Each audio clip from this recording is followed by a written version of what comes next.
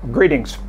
The purpose of this video clip is to help you learn how to tie a couple of knots used in airway management. So the purpose is, again, to display or give you a video to look at the psychomotor skills needed to tie these knots for airway management. The first knot is called the Magnus hitch or rolling hitch. The purpose of that is to secure the endotracheal tube to a length of 1/2-inch twill tape. The second knot is the square knot. That secures the tape and the tube to the patient's head and face. Both knots are used to prevent tube displacement and to prevent accidental extubation.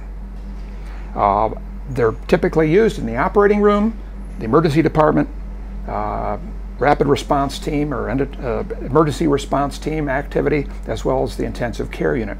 Once the endotracheal tube is going to be needed for several days, more commercial tube fixation devices can later be applied. So let's look at the Magnus hitch or rolling hitch first. Just simply grab the 1/2-inch, 3-foot length of umbilical twill tape. I'm going to use a little shorter length on one side versus the other. I'm going to hold it in my hand sort of like you're going to hang up a coat on a coat rack. Next, I'm going to take my index finger on my left hand, raise it up, go around the back side and up again. So now the length of the drape piece is hanging in front. I'll do that once more.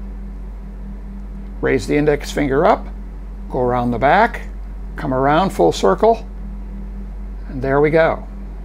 On the opposite hand, grab the tape with the thumb and forefinger and flip it so that the loose end is in the back, and then simply drape it over the forefinger. I'll do that once more. Forefinger goes up, around, and back up again. The opposite hand grabs the tape, flips the loose end to the back side, and hangs it over the opposite finger. So here you'll see both ends on opposite sides. Then just simply grab the whole knot assembly, place it over the endotracheal tube, pull it down, and secure it. Make sure it's tight, but it does not crunch or displace the inner lumen of the tube. It should be right at the lips and above where the pilot balloon takeoff attaches to the tube. Then simply take the longer end of the tape, place it above the patient's ears, come around to the side, and now the square knot. I'll go right over left, and then left over right.